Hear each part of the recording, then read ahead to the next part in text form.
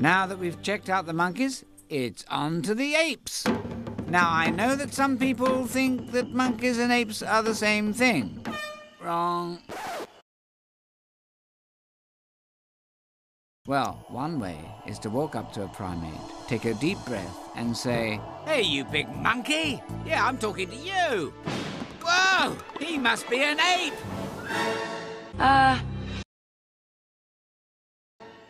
Okay, here's the best way to tell monkeys from apes. Take a close look. Almost all monkeys have tails. Apes don't. And monkeys don't just have any old tails. No, sir.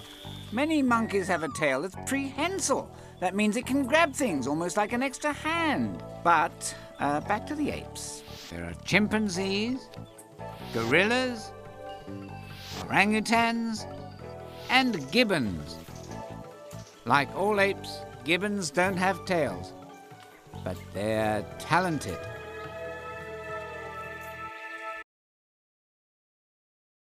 Come on, I'll show you. Let's go to Asia and the country of Thailand to meet the La gibbons.